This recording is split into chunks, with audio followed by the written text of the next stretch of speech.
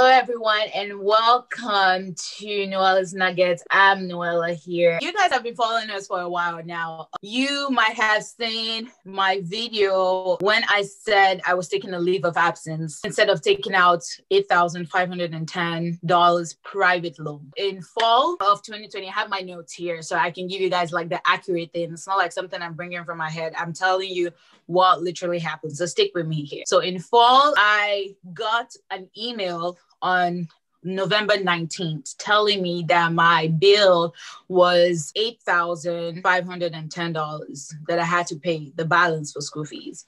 And I was like, how am I going to get that money? And that email came November 19th, and the due date to pay that bill of was December 15th. If I did not pay that by the deadline, they were going to add another $100 late fee. And so I'm sitting down. I have no credit cards.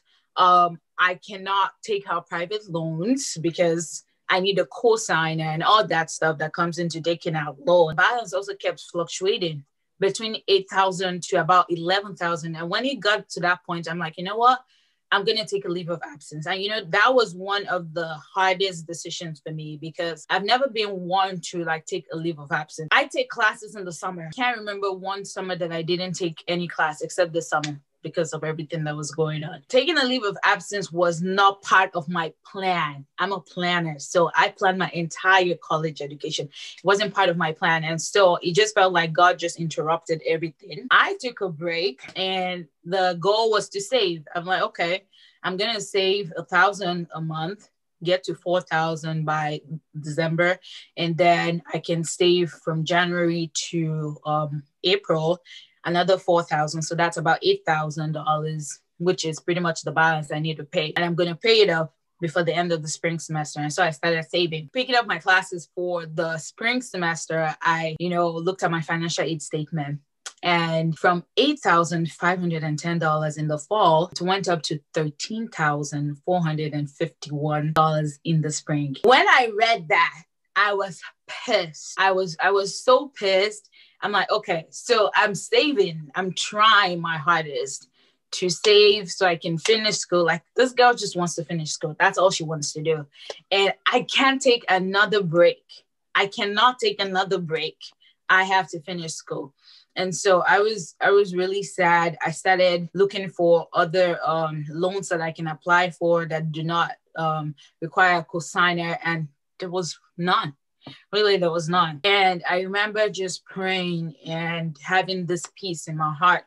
And I really haven't shared my college journey from North Shore to Simmons University. But at every stage of my life, especially when it comes to my education, God always gives me a word. And this is the word he gave me. He said, not by might, not by power, but by my spirit, says the Lord. That was the word for my stay at Simmons University. And God gave me a different word when I was at North Shore. So at every point of my academic journey, when things are going through, God reminds me it's not by my power, it's not by my might, but it's by his spirit. On November 23rd, my merit scholarship was reinstated. I got the mail on November 19th saying that I have to pay this money.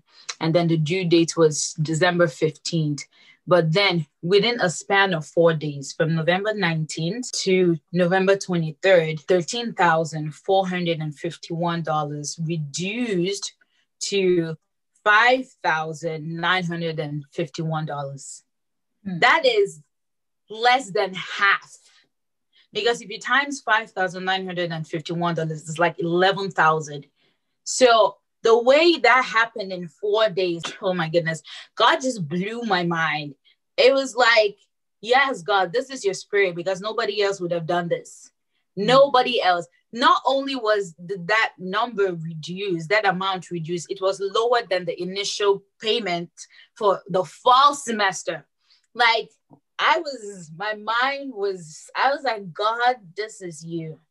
This is you. And, as I was thinking about this and thinking, oh God, how should I encourage people? God just put this in my mind about Lazarus, how he was dead in the grave for 4 days. And for 4 days, it felt like my academic journey was dead. Like I cannot come up with over 13,000 in a short span in less than a month to The goodness of the Lord is overwhelming. It's like,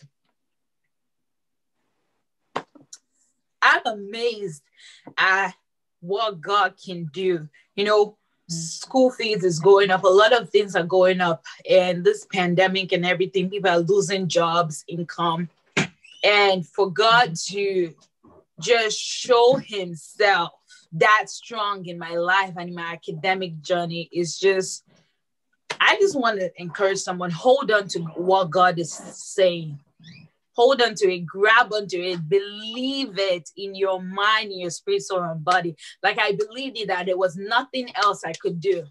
It was like, you know that God did something when you know that you definitely, it was not in your power. You could not do it. There was no way I could have paid that bill if God did not give me that favor. And so that's like, a lot of things happened in 2020, but that was definitely the biggest one.